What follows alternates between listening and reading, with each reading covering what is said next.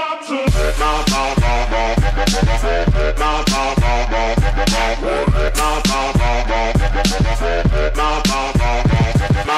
up guys, it is Oztoxin here today for another fun little fact you can do inside the Fallout 4. Let's say you're running low on your building, because every single place you go to has a certain size. If I show you here, I've actually hit my size limit. So as you can see at the top right corner, it says I cannot build anymore. I am completely chockers.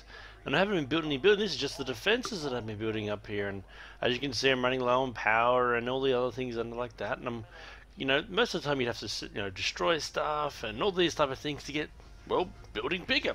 Well, there's a cool little trick you can do in this game that'll help you out a lot. Now for this one, all you're going to need is 10 guns in your inventory and a workshop. So head over to the workshop here. What you're going to do is, as you can see at the moment, when I click through here, it's got a stack of weapons. Now these weapons are the ones that I've put in there before. So first of all, what you want to do is you want to transfer the guns to the workshop, then transfer them back into your inventory. But I'm just taking that first step off. So let's say I've just transferred them in there.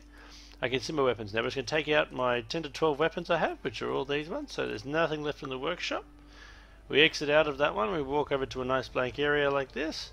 Go into our inventory. Look for the weapons. Now what we want to do is just literally drop. So we're just going to drop every single weapon on the ground. So if I go out of here, we can see there's my gun laying down. Then what we want to do is you want to go into the build mode. And now, instead of scrapping it, all you want to do is you want to hit tab. You want to put it back into the workshop. Now if you watch the size up the top right corner, if you actually notice it's starting to decrease. Now I haven't done anything except put the actual guns back into the workshop again. I've already gained enough to probably build a couple more structures.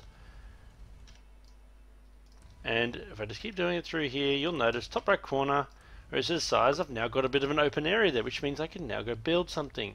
So as you see, I've picked up all the weapons here. Now if I go back to the workshop again, go back into transfer again, go back into weapons, take all the weapons out again. These are the exact same weapons I literally just picked off the ground 2 seconds ago. Walk back over to my nice blank area again, and drop all the weapons again. So drop, drop, drop, drop, drop, drop, drop, drop, drop, drop. Let them all drop onto the ground. Again, go back into your build mode again. And then what we're going to do is we're going to return them all back to me again. Now it'll keep on doing it. Now it's actually gone from yellow to green, so it's telling me I've actually got plenty of space now to want to build, so I'm not too worried about that.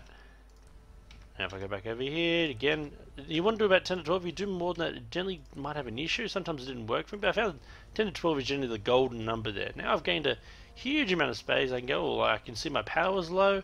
I can go into the power, build the generator up now, no problems at all. We'll go over here. Alright, I'm getting a bit fill on the old generators here. Build it wherever I can. Go. And link him up.